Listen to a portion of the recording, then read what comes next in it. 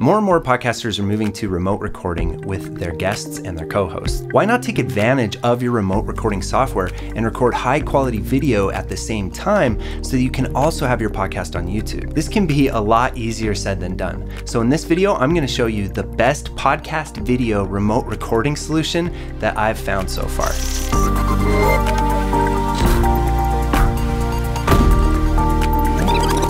Hey, welcome to the Pod Sound School, where we help podcasters make something big with their podcast.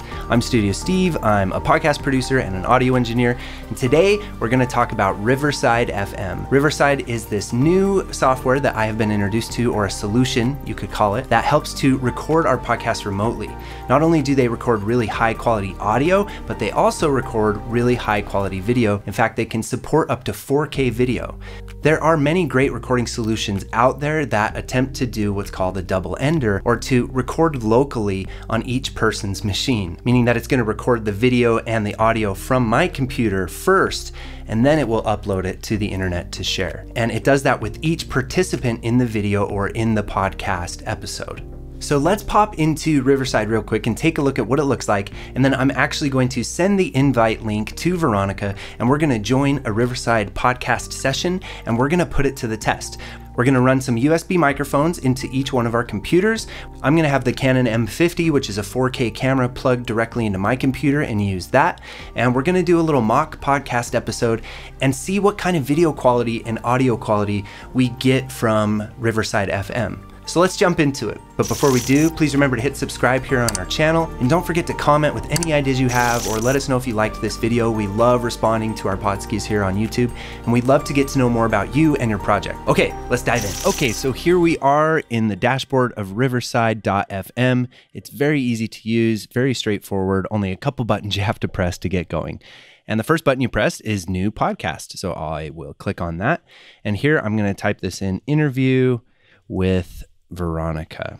And then here I'm able to enable live call-ins. You can have people actually call in to your podcast, which is awesome. And you can also record separate HD video tracks, which is what we're going to do with this, and put this to the test. Then I say create podcast. I love that it gives you these messages here. This is what's called a green room. And the green room allows you to sort of check your camera to make sure you're using the right camera. And you can also check to make sure that you're using the right microphone. So here you can see I'm using the Samsung Q2U microphone. I can check my level. That looks like really good level. And my speakers are going to my audio capture. Those are the speakers that I want to use for this as well. So now I can go ahead and join session if all of these settings are great. Here it also tells you that you want to make sure to use the Chrome browser. The Google Chrome browser is the only place right now that Riverside is hosted on. And then we'll say join session. Now I am in the session and I'm just waiting for Veronica to join. Right here it says the recordings look and sound much better than what you see live. So in order for Riverside to keep you connected, you will see the video quality kind of get pixelated sometimes, or maybe the audio will sound a little internety, but that's not how your final recordings are going to sound, which is really cool. So now I can just copy this link and drop down into a text message and text it to Veronica. You can also email the link, however you want to give anybody this link. Hey, Veronica, how's it going? Hello, hello. So here we are in Riverside FM. Veronica's connected with me very easily. So all we have to do really, and I also showed you, Veronica gets that same thing. She gets a green room as well, where she's able to check her camera, check what microphone she's using and the level of the microphone and everything. And she's got her microphone all set up, and it's best if you could really get your guest and your co-host to use a good microphone, USB microphone, and we always want to wear headphones as well. And then once we're ready, we just say record here, and it gives both of us a countdown. So you can see my screen here, but Veronica also sees this 3, 2, 1 countdown. And now the guest and the host both know that it's recording. So here we would be in the midst of an awesome podcast, right? And this is where, as a host, if I was really prepared, I would bust into the podcast intro. Veronica, if I were to jump in with an intro for my podcast, I might also need to record a separate intro for my YouTube video, right? So basically what you want to do is that you want to record 2 intros, one for your video and one for your podcast. Your podcast intro is going to include the normal things like your elevator pitch, the episode summary, and the call to action. An elevator pitch is a sentence or two saying what your podcast is about. The episode summary is what you're going to cover in that episode. And the call to action is subscribe to my podcast, share my podcast, tag me on social media. Okay, so that makes sense. So I would either at the first of the session here with you or the end, I would say, okay, and now would you mind helping me to record an intro for the YouTube channel too? Let's talk about that a little bit. Let's talk about the differences between a podcast episode and a YouTube video and some of the best practices. What do you think the best practices are for a YouTube video now that we're going to be sharing our faces and not just our microphones? You may be wondering, why can I just post the entire interview or the entire episode to YouTube and not to do anything or not to say anything, just the entire episode? Your YouTube audience is going to be a little bit different than your podcast audience. They're used to listen to entire episodes, can multitask while you're listening to a podcast. But when you're watching videos, you want to find the answer very quick and you want to know from the get-go what the video is going to provide for you. There's a lot to cover when it comes to YouTube videos, but mainly you want to pay attention to three things. The first one is the setup. The second one is the performance. And the third one is the structure of your video. Yeah, so really just with the setup, you're looking at things as far as where your camera is pointing. And that's like with your guest, if they have a laptop camera and it's pointing up at their chin and you can see their ceiling, you can take some time to look at what's behind you, what's in the background, but then also look at some lighting.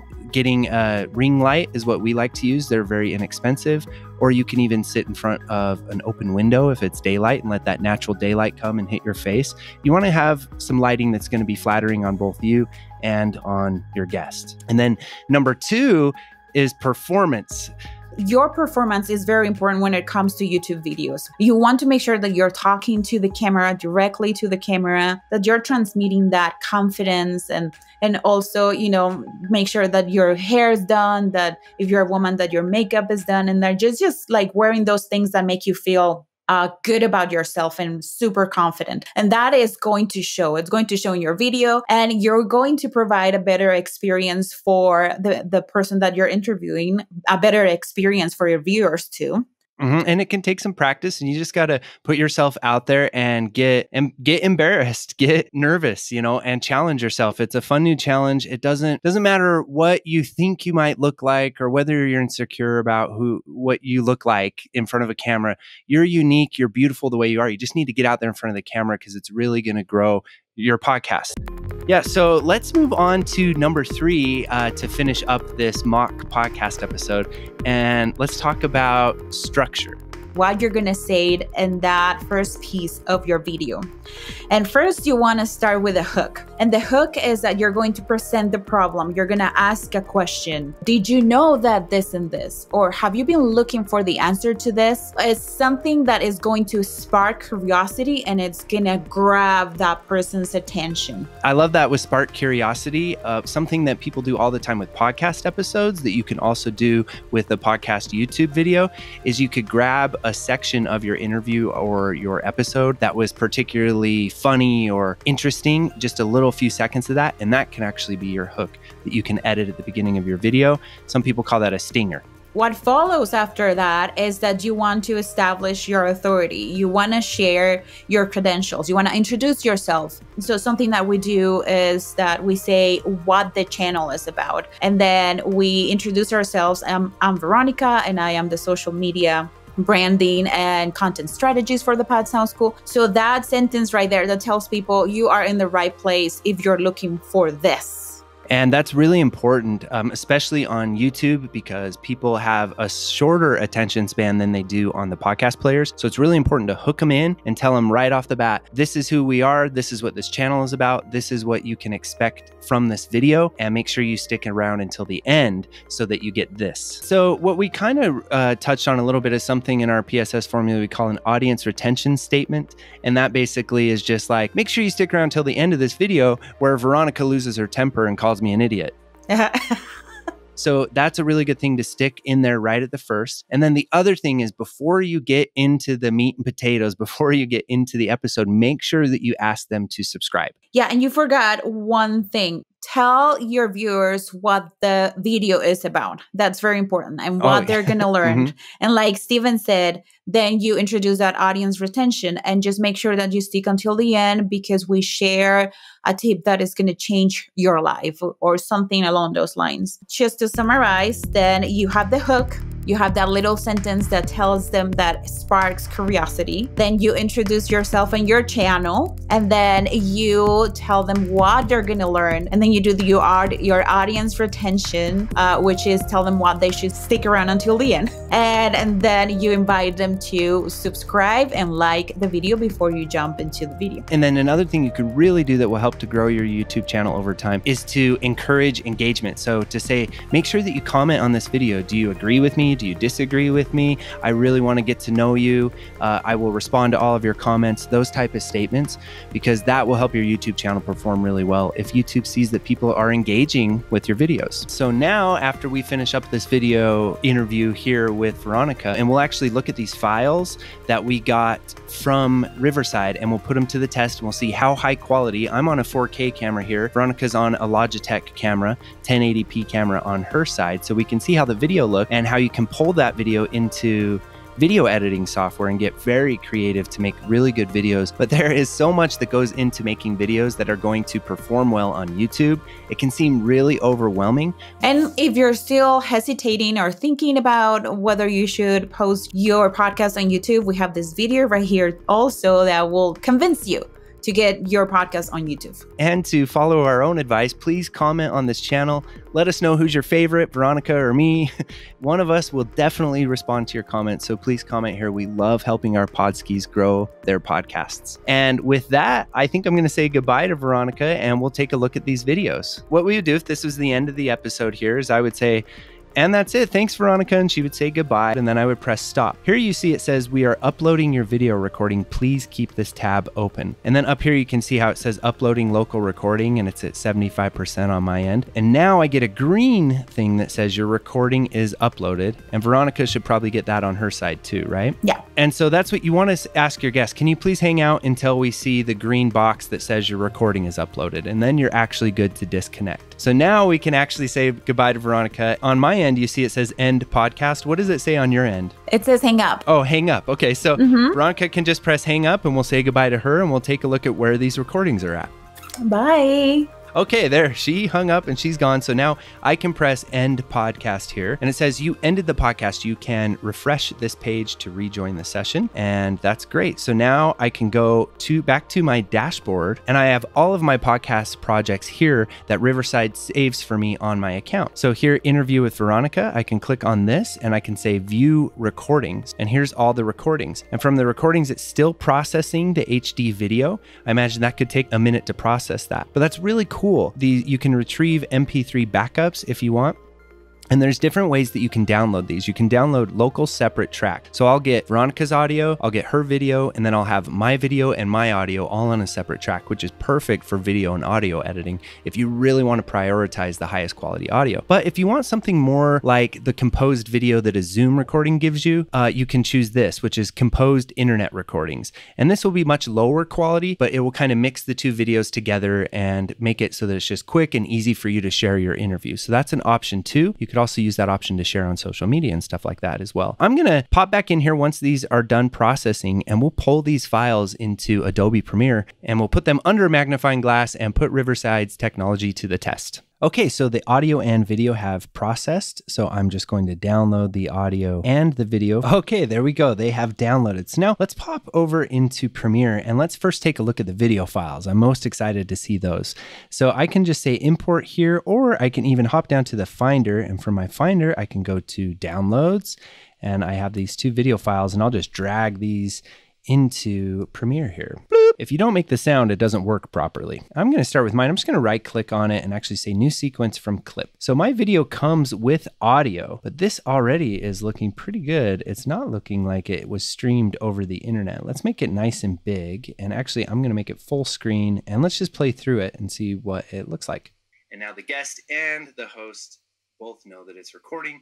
So here we would be... So this is looking really good. Let's just scroll through it a little bit here. If you look at the resolution of this picture, that is very impressive. Let's take a look at Veronica's video. And now we're just taking a look, really get an idea of what Veronica's looks like. Would you look at that? I mean, that was basically just recorded straight from Veronica's computer. Now this was done with a Logitech camera, but this looks great. We've got a lot of color. So now what I can do is actually use the audio. This audio, you're gonna wanna use these WAV files and drag those into whatever project that you're working in, whatever video editing software you're using in, and actually sync this audio up to the video to get even higher quality audio, because the audio that comes with the video from Riverside is a little lower quality than the audio that actually comes with the isolated audio tracks that you can download. So that could be a little bit tricky, but it's really not that hard. You just have to match up the audio and then delete or mute the audio that came with the video track. So now I want to pop over into Reaper, and I just got to get a look at these audio files, put them under a microscope and hear what they sound like. Just the audio, because we're really going to also be using Riverside FM to record our podcast remotely. So we really want to make sure that the audio that's coming from Riverside is super high quality. And now I'm just going to drag our microphones, our voices in here. I'm going to put them on separate tracks. First, let's listen to Veronica's voice. I'm going to solo her, and I want to take a look at the audio files too. One for your video and one for your podcast episode. So that's great. She's speaking through her Blue Yeti, and I can't hear any internet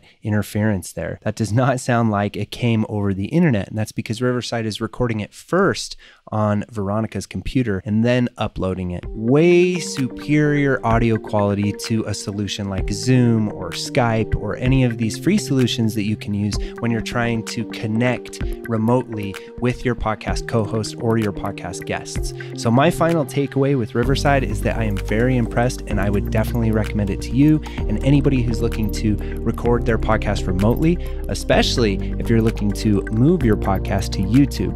And there you have it, Podskis. Pretty cool, right? Super simple, easy to use, easy to talk with your guest about things they can do to improve their audio and their video. And it's really amazing to me that we can get such high quality video now with our podcast. There's no excuse not to turn a camera around on yourself in your podcasting workflow and get your podcast up on YouTube. It will help your podcast grow. And if you want to learn even more about how you can really make a great YouTube channel for your podcast, we have a free masterclass all about how you can get your first 100 subscribers, a lot of ideas specific to podcasters. You can grab your seat for that free masterclass by going to podsoundschool.com/podcast on YouTube. Awesome. I hope you found that really helpful. Leave any comments or ideas you have in the comments below, and either Veronica or I will respond to your comments. We love helping our Podskis grow their podcast, and we will catch you on the next video.